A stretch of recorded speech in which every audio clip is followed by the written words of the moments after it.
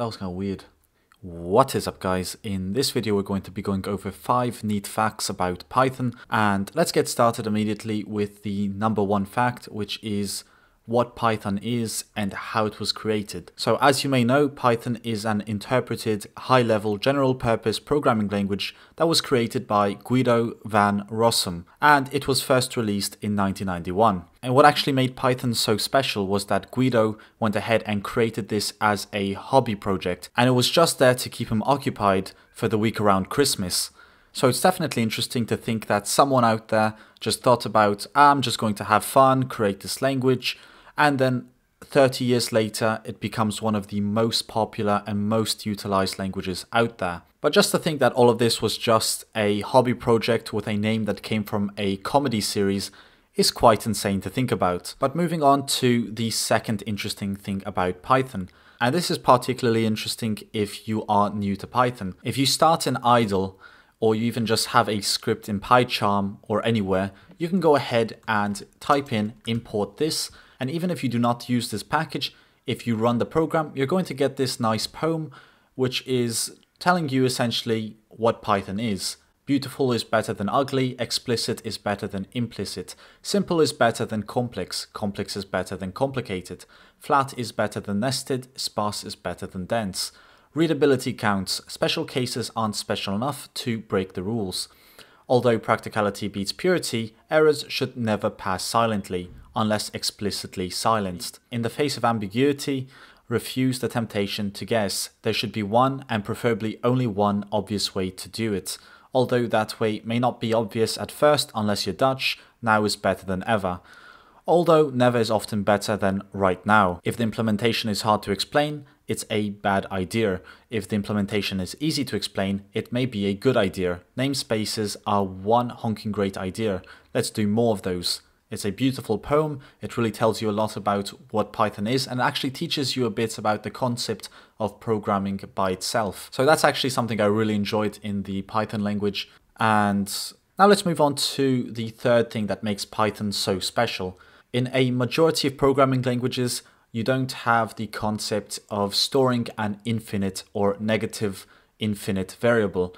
But Python decided, hey, that's stupid. If someone wants to do that, we should let them do that. So they came up with the concept of the infinite variable. And to create it, all you have to do is type in your variable name as always, and just create a float. And inside the float, you create a string with infinite, just like that. Now, when you go ahead and print and run infinite, you're going to get this printed to the console that says infinite. And if you want it to be a negative infinite, you just go ahead and add a minus there. And when you print it, it's going to print minus infinite to the console. Now there's another package that actually supports this. And if you go ahead and import numpy as numpy, you can go ahead and create another infinite variable. And we'll call this infinite2. And that's going to equal np.infinite. And you can also make it negative by adding a minus ahead of it. But let's make them both positive. And let's go ahead and print infinite2. And as you can see, they both give us the infinite output as an output. And we can even compare these. So we can go ahead and type in print infinite is equal to infinite2. And we're going to get true printed to the console. And we can also use this to check whether a number is more than infinite or less than infinite. So we can say if 10 is more than infinite, print my mind is blown, else print 10 is less than infinite. And if we remove actually all of these print statements, we can go ahead and run this program, and we're going to get 10 is less than infinite.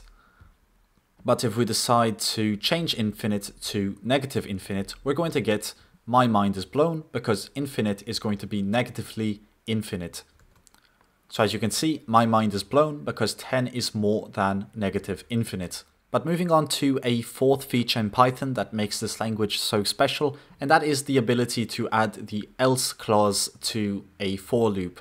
So if we go ahead and type in for I in range 10, we're going to print hello plus the current iteration. Then we can go ahead and specify else. We're going to print completed. So what the else block does in this situation is tell us whether everything in the for loop actually succeeded. So if all the iterations successfully completed, we're going to have this printed as a success message, in other words. So that's just like a small callback to understand whether everything went right in the for loop. So if we actually go ahead and right click and run this now, we're going to get hello printed 10 times plus completed. But if we decide to go ahead and add the break keyword, if you, for example, have something that breaks the loop, you're going to notice that when we run the script, it's going to print hello once, it's going to break, and it's not going to print the else block because they did not successfully iterate through all of the iterations. So that's a cool feature to know about that a lot of people don't. And finally, to end this video, I'm just going to go over another very small detail about Python. Python was created in 1991, while Java was created in 1995. And as you can see, regardless of the age, regardless of Python being an older language, it is still one of the most used languages today, even more than Java.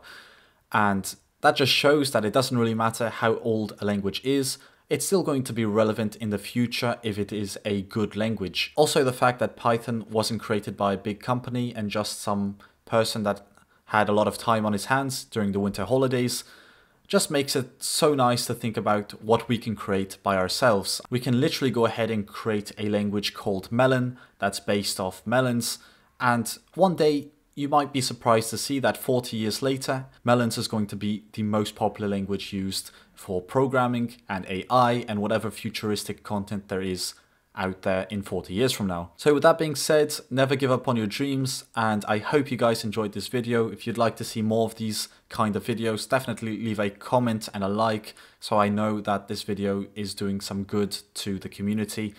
Otherwise, feel more than free to leave a suggestion for a different video. And as always guys, thanks for watching, and I'll see you in the next video.